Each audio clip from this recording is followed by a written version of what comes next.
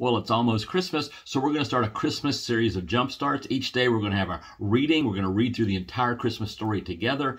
And each day I'll give you one insight I got from that day's reading. And today I want to start with one of my favorite lines in the whole thing. An angel appears to Zechariah to tell him that John the Baptist is going to be born. And Zechariah answers in Luke chapter 1, verses 18 to 20.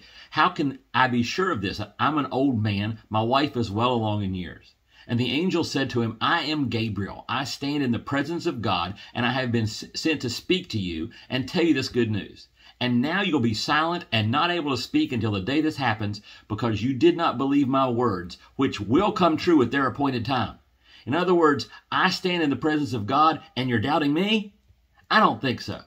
See, God's not a fan of doubt, and neither are his angels. So maybe we should avoid it. And that's today's Jumpstart.